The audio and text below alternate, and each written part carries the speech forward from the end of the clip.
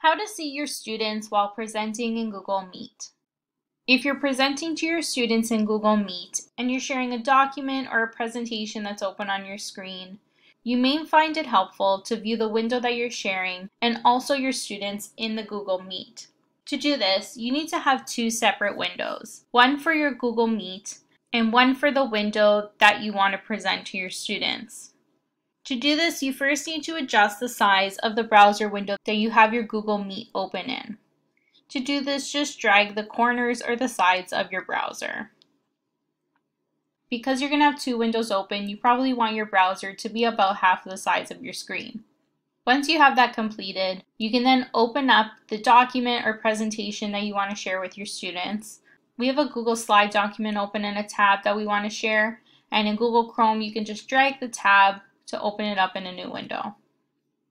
So once you have your two windows created, you can then begin sharing your screen.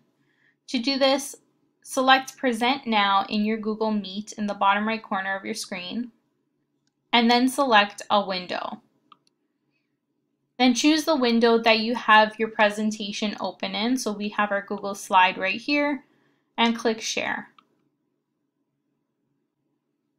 So as you can see, we're now presenting that window, and if we click the presentation icon in the top right corner, you can see that our students are only viewing our Google Slide presentation. However, because you have your Google Slide open in a separate window, you can continue to view and control your Google Slide presentation while still viewing your students' cameras and reactions in the Google Meet.